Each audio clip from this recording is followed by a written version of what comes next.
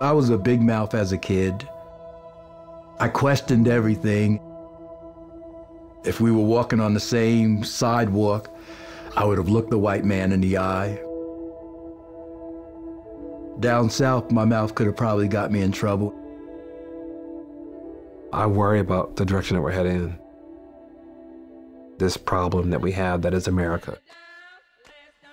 We have to be honest about our history.